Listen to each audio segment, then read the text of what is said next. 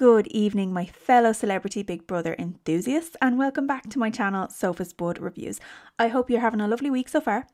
And in case you haven't, not to worry, because the weekend is within reach, and with that weekend comes a double eviction. Yes, I cannot wait. I know who I want to go.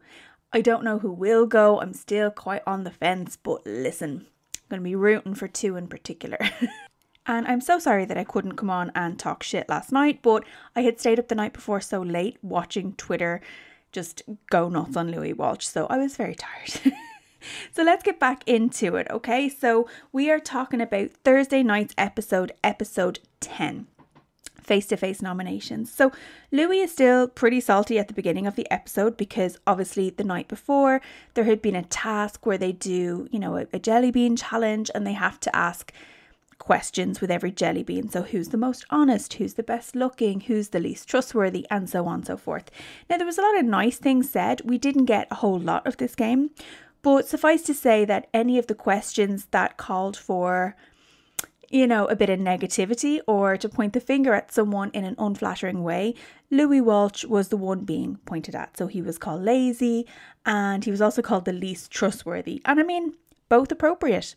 And we kind of start out tonight's episode with a rule break. Not one, but two rule breaks, in fact. And Louis Walsh is involved with both. Are we surprised? Not at all.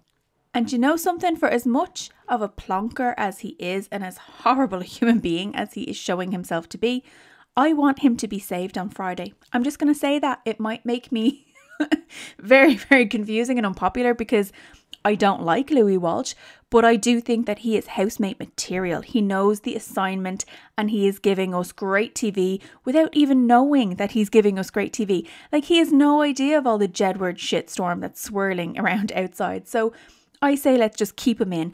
I have tried to put a VPN on my system to trick it into thinking that I'm in the UK, and it still won't let me download the app and vote. So please, you get 5 votes, I think. If anyone's listening and has a spare vote, can you please vote to save Louis on my behalf? I do go to the church and light candles regularly for people, and even though I'm not Catholic, they tend to work. So I will light a candle for you in exchange for that vote. But anyway, back to the episode, okay? So Louis and Marisha are the culprits of the first rule break. And this was actually quite a funny exchange. I was surprised that this got picked up as a rule break. But look, it is what it is. Louis had basically said to Levi in the bedroom, all those fuckers are going to vote for me now every week. And he didn't realise that Marisha was sitting on the bed or lying in bed across from them. And they all had a big laugh about it. It was actually quite a light moment. I don't think that there was grounds to call that a rule break that warranted punishment, but look, okay. And Marisha, the reason that Marisha got dragged in was because she jokingly said, yes, we will. And it was a complete tongue-in-cheek comment. I don't think Big Brother thinks that this was serious.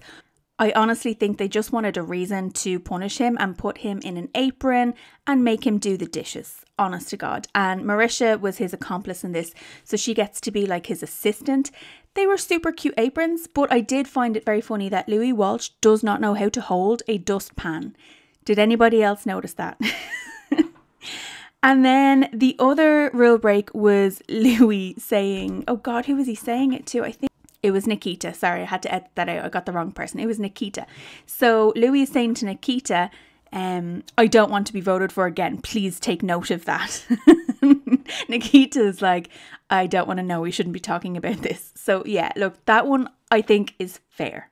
Although I was always of the impression that you're not allowed to discuss who you voted for or who you're going to vote for. I never thought that there were any rules about like campaigning for yourself, but apparently there is. We get a little moment of EKIN in the diary room explaining to Big Brother how psychology works.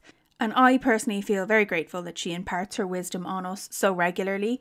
But actually, before we move on to the fun fair and the circus and the kissing booth, I got thinking when they were giving out about rule breaks and nominations. Does anybody remember Nasty Nick? Like back in the very, very beginning when not Celebrity Big Brother, just Big Brother in general was new. And he had been breaking the rules by passing notes to housemates and telling them who they should nominate. And this was back in like the dark ages of Big Brother, where it wasn't luxury. There was no pool. There was no like cushy surroundings. They had like a chicken coop out the back to make their food. And they weren't allowed pens or paper, so he obviously like smuggled it in up his ass, and he got caught. And the housemates like rallied around Craig, who led the charge against Nasty Nick, and they all sat down around a big table, and Craig like called him out in this big dramatic moment, and he then had to like, you know, go into the diary room and give a big remorseful speech about how you live by the sword, you die by the sword. And he like left the house in shame, like shame, you know. That was very much, yeah, the golden ages of Big Brother. But anyway, getting back to our nominations today, the guys get this fun fair out in the garden, and it looks really, really cool. There's popcorn, there's games, and there's a lovely moment where they tell Marisha, you know, step up to this fortune teller machine and pick, you know, a ball, and it will tell you your fortune. And they use this to let Marisha know that in the outside she's been nominated for an Olivier Award. I'd never heard of these, but apparently it's a big deal. And she's nominated for Best Actress for Guys and Dolls. And she just has this huge reaction. She is so happy. Everyone is cheering for her and delighted. It was a really, really lovely moment. And I'm so, you know, I'm so happy the Big Brother actually told her, because, I mean, that's a big deal. And if you were her loved ones outside, you'd be itching for her to find out. So yeah, they did right by her. When you consider in, you know, older celebrity Big Brothers, like whatever the one was with Danielle. Do you remember the one with Jade Goody, Danielle, and your one from S Club 7? Danielle was like a wag and she was going out with Teddy Sheringham, and he had dumped her while she was in the house, and she had to wait till she got voted out for being a racist and then found out that she had been dumped weeks ago. I mean, again, I'll say it again, we just don't get Big Brother like that anymore, but we're on our way, because this is a decent season, I will say that.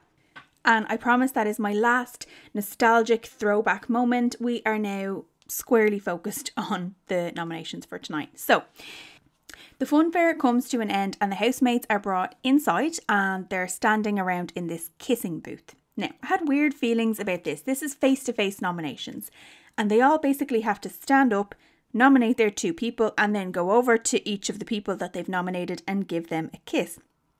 I wouldn't like this. Now, I wouldn't refuse anyone a kiss, like, you know, some people, but I don't think I would like this. I don't think I'd feel comfortable.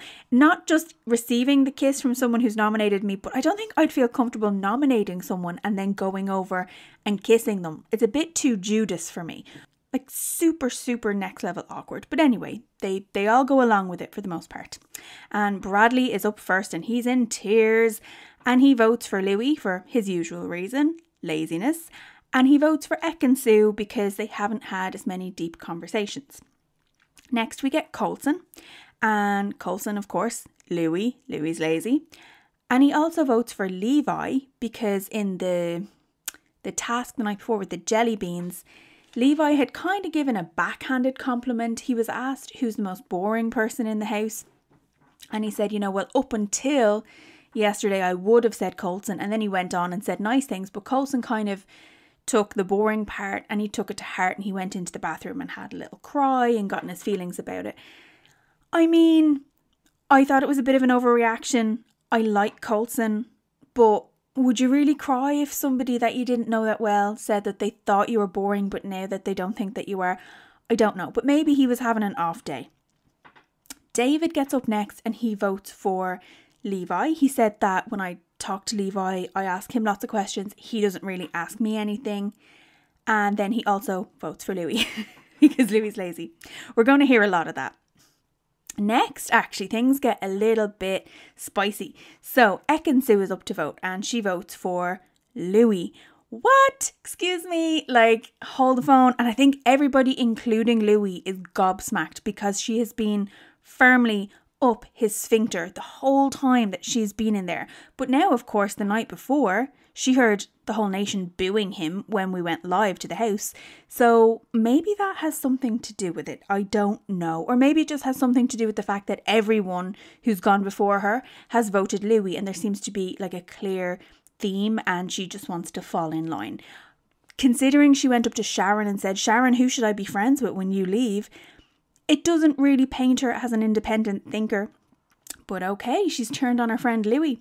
And then she votes for Fern. And The Fern Ekin-Su exchange was very interesting. So she votes for Fern and says that, we haven't really connected, you haven't really asked me any questions about my personal life. And I think Ekin-Su has made this point before. Can't remember if it was in nominations or not.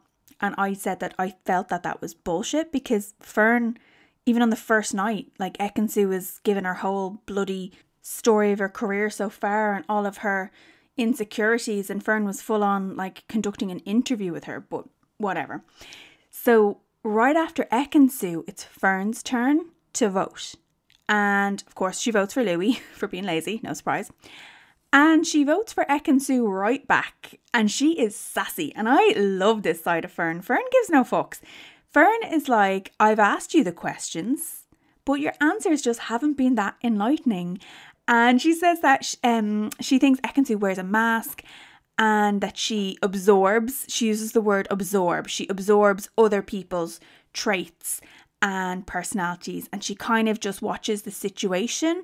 And she goes even further and she says something along the lines of, I've noticed you doing this for a few days now and I actually find it quite disturbing.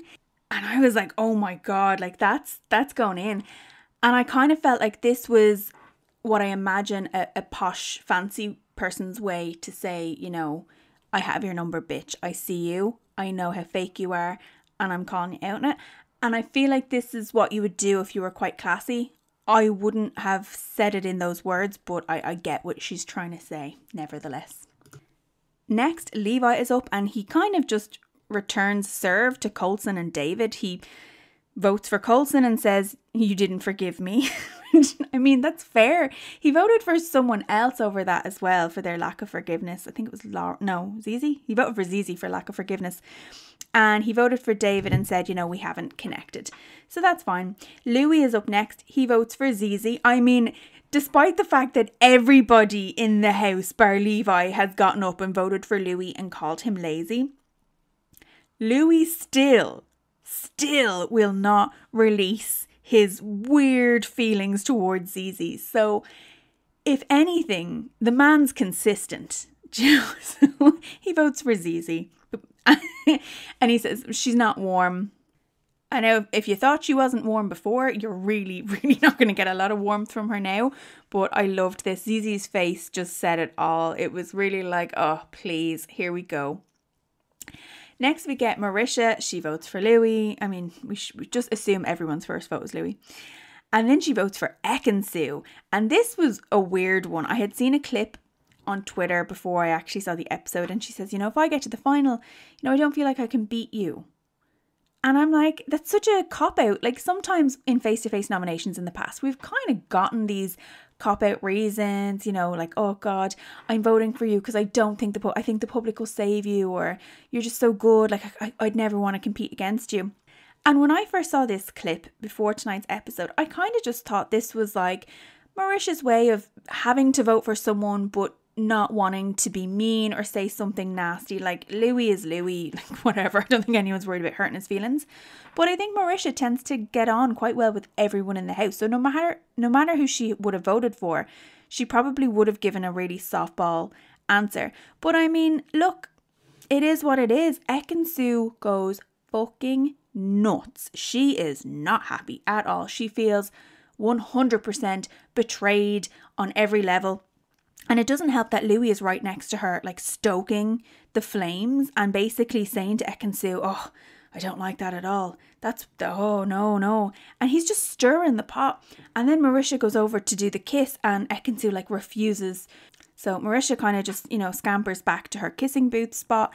And it's really awkward and really uncomfortable for everyone around except Louis. Louis is loving this. And then Louis kind of gets into a little back and forth with Zizi because Zizi is consoling Marisha and Louis is telling her, stay out of it, it's nothing to do with you. And Zizi's like, it's nothing to do with you either, so shut up and stay out of it. I'm like, yeah, Zizi, go over there and hit him, headbutt him. But even better, it's Zizi's turn next. So Zizi gets up and says, I vote for Louis because he talks about other people and he needs to stay in his lane. And I think she calls him two-faced as well, which is beautiful. It's accurate and it's beautiful. And it's lovely that, it would have been very easy if you were voting, fourth or onward, because you could honestly just vote for Louis and know that it's not really going to change the landscape. He's up anyway at this stage, so what's another vote for the same reason? But no, she gives us a new reason that is completely accurate and fair, and that will piss Louis off in a whole new way. So I love Zizi. She's really, really starting to grow on me. And then she votes for EKIN, which I love, right after she kind of gives the cold shoulder and the bitchy treatment to Marisha. And Zizi votes for EKIN and says, well, you know, you voted for Louis, your friend, and you've been running around this whole time in here like his maid, making him cups of tea. So I think it's rich that you're now turning around and saying that he's lazy. And I'm like, oh my God, Zizi. Like, yes, thank you. Thank you for giving us what we wanted from a face-to-face nomination. So the votes are in, and it is going to be Louis, David, EKIN, Levi and Fern, and it's going to be a double nomination. Now, I didn't catch whether or not the housemates are aware of this. I imagine they would be, considering that 5 of them are up and it open nominations, so they can do the tally and they can count, you know, how many votes everybody got. And it would have been just Louis and EKIN, but because there's more, they must have realised, or will realise between now and tomorrow, that there's going to be a doubler. And who do we think it's going to be? I think EKIN is gone. I really, really hope that EKIN is gone, if I'm honest. So I'm going to do my first prediction as EKIN. My second prediction, I'm going to be a little bit adventurous, and I'm going to say Levi, because again, my thinking for Fern last week, which didn't pan out, was that it's a vote to save. So not as many people will probably vote to save Levi because he's a nice guy. There's plenty here to choose from. So it's not just like, you know, 3 people like Lauren, Fern and Louis. There's 5 people to choose from. And Fern's kind of proven that people will vote to save her. David could go either way. And I think enough people are as crazy as I am that would prefer to see Louis stay in the house and have the entertainment rather than enjoy him getting kicked out and booed. Like, he's going to be kicked out and booed at some point, but let's just keep the drama in the show for as long as we can. That's my mentality. So I'm going to hedge my bets, and I'm going to say tomorrow's double eviction will say goodbye to EKIN and Levi. They're my predictions, but I don't know. What are yours?